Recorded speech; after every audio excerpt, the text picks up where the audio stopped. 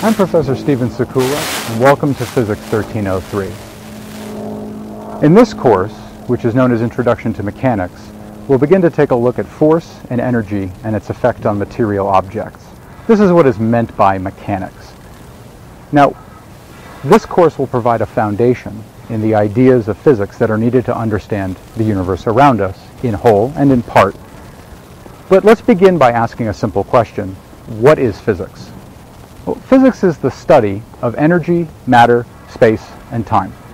And since everything we can see in the universe around us possesses energy, matter, or moves in space and time, really physics is the science of the foundations of everything, the whole universe, its past, its present, and possibly even understanding its fate. Physics is a science with twin foundations, mathematics and observation and experiment. And that makes physics a practical science. So what do I mean by its mathematical foundations? Well, mathematics is the symbolic language that humans have developed to describe the features of the natural world, but mathematics itself is not limited to the natural world. In fact, you can write down completely self-consistent, absolutely correct mathematical statements, but they don't necessarily tell you anything about a manifestation in the physical world of some behavior. Physics comes in and filters the mathematical statements that you can write down based on observations of the natural world to tell you which of those statements are correct and which of those statements are incorrect. And so that's where experiment, observation, and measurement comes in. It is observation of the natural world. Does the prediction of a mathematical framework that you have developed manifest in the natural world? That is the final arbiter of the kind of truth that physics as a science is invested in trying to understand. And so it is these twin tools, mathematics and the ability to describe and predict, but also experiment, observation, and measurement as the arbiter of accurate ideas and inaccurate ideas that you can cull from the mathematics. It's these twin tools that are the arsenal at the heart of physics, and that's what makes physics such an effective way of understanding the natural world.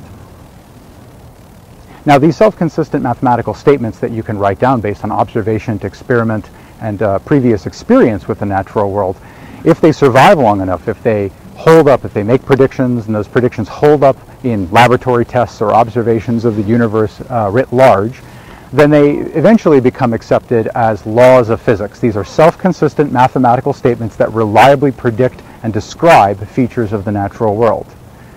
Now, the laws of physics are really a small set of equations. There's only a few of them, and they seem to describe extremely well nearly everything that in our everyday experience we have access to, and even to many things that as humans we don't notice going on in the universe, but are there anyway. They are by no means a complete and exhaustive list of laws. We don't know everything about the universe, and that's a good thing. That puts physics as a science at a frontier of human knowledge, where the frontier continues to be pushed out by men and women every year working to understand the natural world. Now, in order to make progress as a science, we have to have a framework in which we can do things like make measurements and observations. And the framework that we will eventually utilize for this is space and time. Now, observation is fairly straightforward. So, for instance, if I look at the flagpole down the quad, a little bit behind me here, I will observe that the flag is flapping to the left of the pole, that the flagpole has a certain height, and that it's located some distance behind me. Observation is fairly straightforward. With the right tools, a good set of eyes, a good set of ears, good data-taking skills, writing with a computer, whatever you like, you can make observations. But observations themselves don't tell you anything about the why of the natural world. In order to get to the why of things, you have to be able to actually make measurements and then understand patterns that may or may not be present in those measurements. Now, to make measurements, for instance, what if I wanted to know my distance from my current location to the base of the flagpole? That's much trickier. In order to get an answer to that question, what's my distance from where I am to the base of the flagpole, I'm going to have to define some kind of framework in which I can make numerical statements about things like distance. And then I'm going to have to take that framework and divide it up into little equal-sized units and then share that with other people so that across cultural boundaries, across national boundaries, across continental boundaries, we can all make the same measurements and see whether or not they agree on the details of the observations themselves. The framework, as I said, that we're going to use for this are space and time. So let's take a look at space and time separately and come to a slightly better understanding of these things. As a material object, I know that I can move myself forward and I can move myself backward from where I was originally standing. I can move myself to the left of where I was standing, and I can move myself to the right of where I was standing. And if I'm careful, I can jump up and come back down. So I already, as a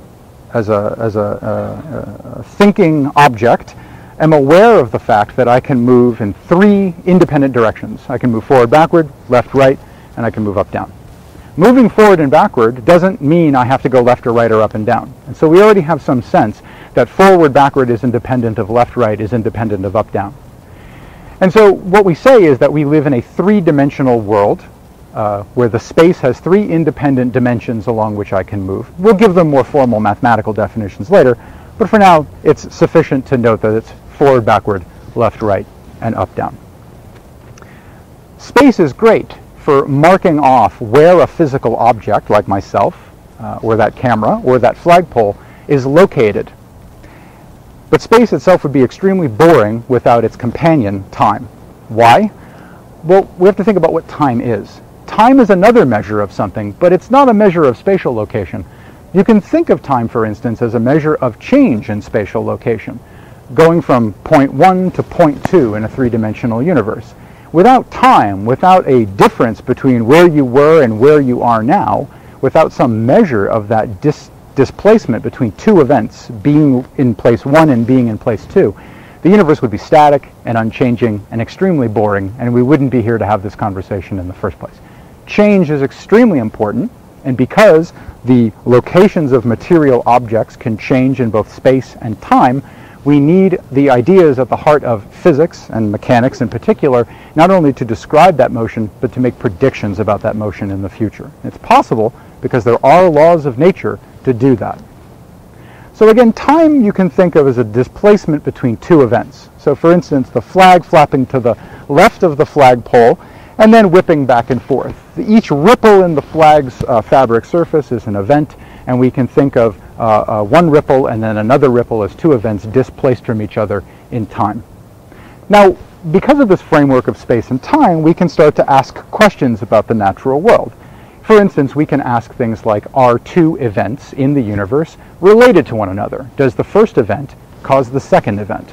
This is the notion of cause and effect, or causality, and physics, because it describes a universe that appears to have regular laws with lots of interesting features about how information travels in this universe, can actually make predictions about whether or not 2 events could be causally connected to one another. And that's sort of an interesting thing we can get to later in the course. It's also important to note that you might think of space and time as a game board on which the pieces of matter in the universe move. But you would then be sort of missing something very crucially important about space and time. A game board is not per se a player in the activities of the game. It sets out the rules, it sets out the places where matter can be and where it can't be, and where it is and where it isn't, and so forth.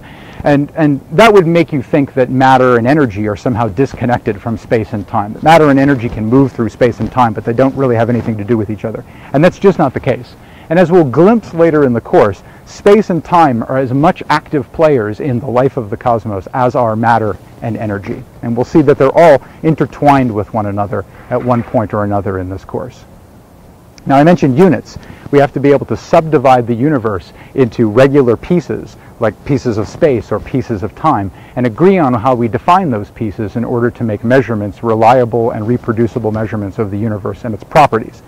The standard unit of space that we will use in this course, and which is really the globally accepted standard, as you'll see in a moment, is the meter. And the standard unit of time is the second. And the standard unit of substance, of material properties, mass as we call it, is the kilogram. So let's take a slightly deeper dive into these systems of units and what their exact meanings are.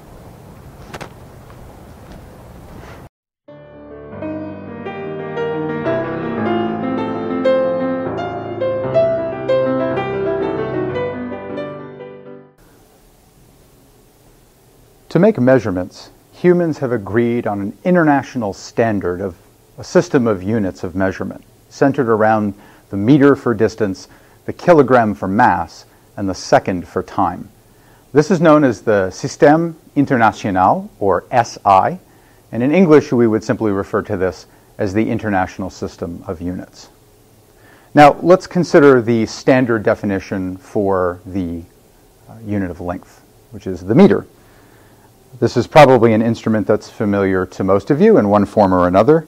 It's a stick that has been graded in various ways in order to mark off units of distance, and the full length of this stick from end to end is supposed to be 1 meter. Now, the definition of the meter is something which has evolved over time. In fact, at one point in the history of this particular unit of measurement, there were competing definitions of the meter. But it was eventually agreed upon that the meter would be considered 1/10,000,000th of the distance from the North Pole of the Earth to the South Pole of the Earth along a line on the surface of the Earth that ran through Paris, France. Nowadays, we have a much more reliable way of defining the meter, and for a long time that had been something which was another object. It was a platinum iridium rod, and it was robust against temperature and pressure, and it was considered the standard unit representing the meter against which all other things that claimed to be a meter had to be set. But that rod did in fact have problems. It was only accurate to about 0.0001 meter, or about 1/10,000th of a meter. And today we have a much better way of defining the meter, and that is to use the fastest thing we know of in the universe, and that is light. Light, regardless of the motion of its source of emission or the motion of the detector that you use to find it, moves at a fixed speed in empty space. This is known as the speed of light. And that speed is in fact constant no matter what state of motion the emitter or the observer are in. It's an interesting fact that we will eventually get to in physics. The meter today is defined as the distance that light will travel in 1/299,792,458th of 1 second. Now, of course, that definition depends on the definition of time. And I mentioned that that, in the International System of Units, is the second. We're used to measuring time very easily. We all have devices like this in our pockets, or most of us do at least. We have some way of keeping record of the passage of time, the moment between one event and the next. But you have to have events in order to keep time.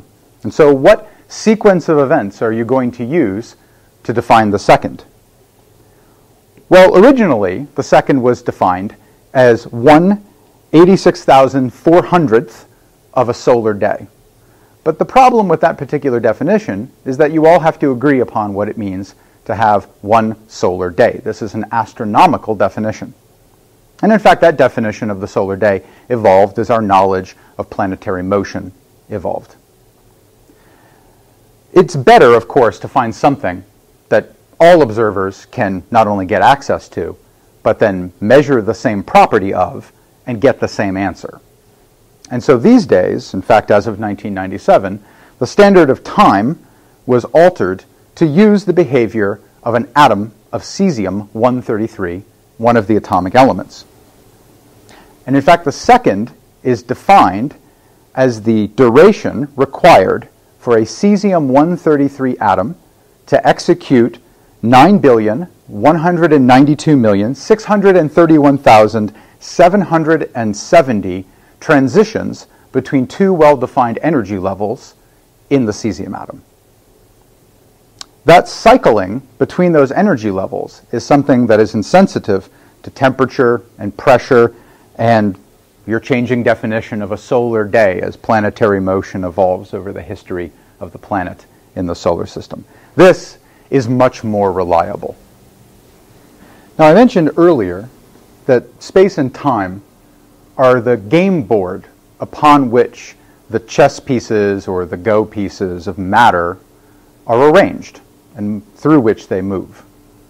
Well, matter, as we study it on Earth, thinking about material objects like this little chunk of metal here, we study this in laboratories. We can observe matter beyond the Earth, the Moon, our Sun, other planets in our solar system, other stars in the universe, other galaxies containing stars just like our own. And everywhere we look, we see the thumbprint of atoms in the light that we can study from those objects. So it seems that the whole universe of visible information that we have accessible to us is composed of atoms.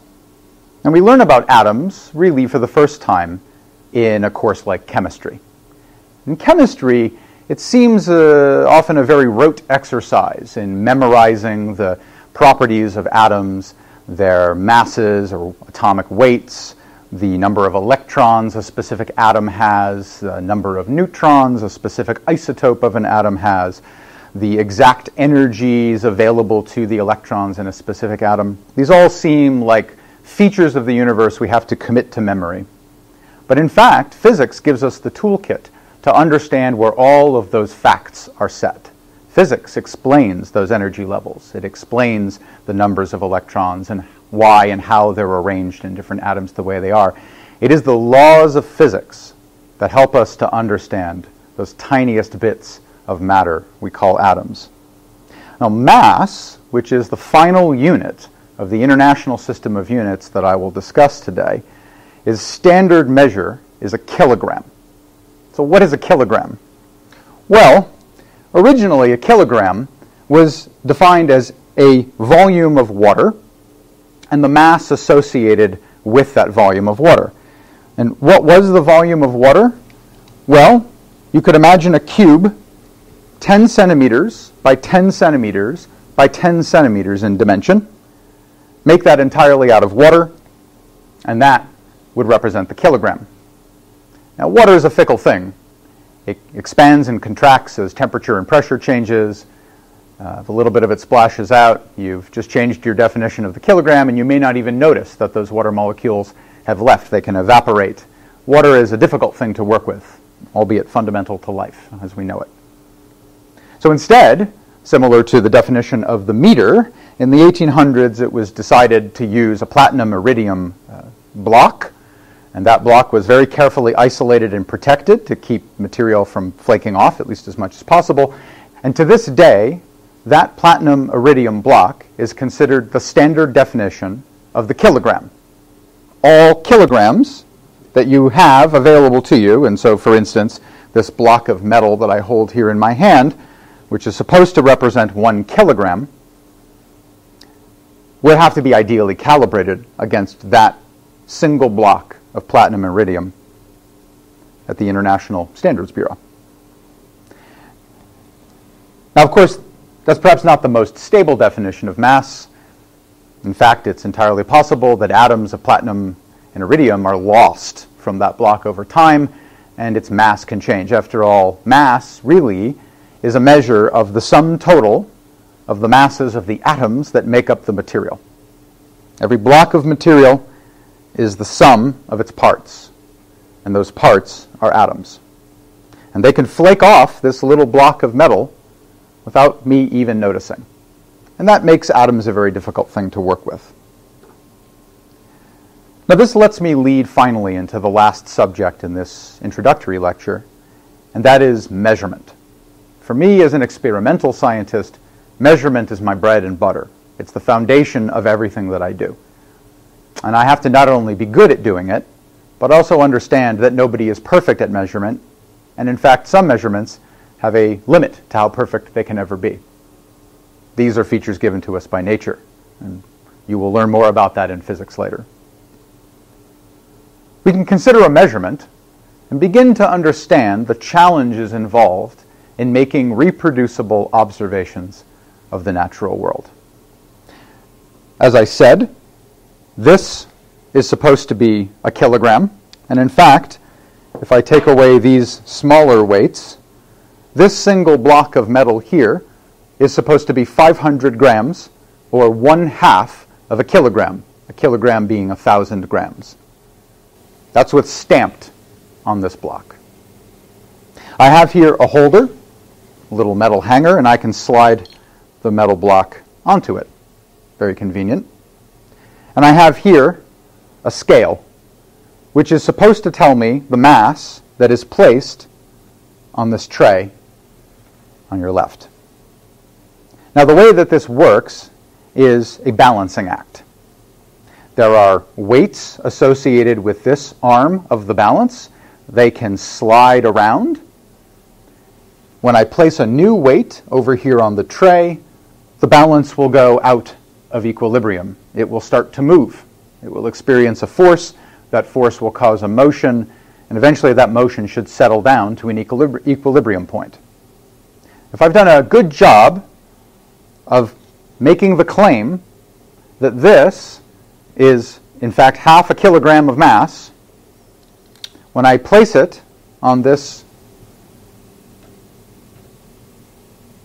little tray here, the whole device will begin to move. And over here, on your right, there's a little arrow. And when the arrow points to 0, it means that the weight in the rest of the scale balances the weight here. And it can, in practice, tell us the mass of this block, which is supposed to be 500 grams. So let's take a close look at some of these numbers. This mass is supposed to be 500 grams. Here, however, I have reached equilibrium, where the arrow on the balance is pointing just about at 0. And you'll notice that I have a 500 gram mass over here, but in order to balance out the mass I put on the tray, I had to add a little extra mass over toward the right of this scale. I had to add a little bit more than 500 grams to get this system to balance. So who is correct? Is it the manufacturer of this mass who stamped 500 grams on it? Or is it the manufacturer of this balance who claimed that this should be able to somehow accurately measure the mass that is placed on the tray? Now, I should say that I went through a little bit of an exercise before this. You might say, well, you put some extra mass on here. This is 500 grams, but this hanger adds mass. In fact, it's 50 grams according to the manufacturer. When I place this on the tray and I let this balance out, when the motion settles down, I will see that I do not have 550 grams measured on the balance. I have 500 and a tiny bit. We're far from 550 grams. I already factored in the mass of this when I set up the scale. So again, who's right? The manufacturer who stamped the mass, or the manufacturer who made the balance? This is the challenge to the experimental scientist. If we are to understand nature, we must not only agree on a system of measurement, of distance and time and mass, the number of atoms in a material, but we must also understand that our methods for assessing the natural world have limitations. They have uncertainties, and we must understand where they come from. We must assess them as best we can. We must report them faithfully, and that is measurement. It is not just a number, 500 grams. It is 500 grams plus the limits of my knowledge of that statement. And that is what differentiates science from all other ways of knowing. It's not just about learning something.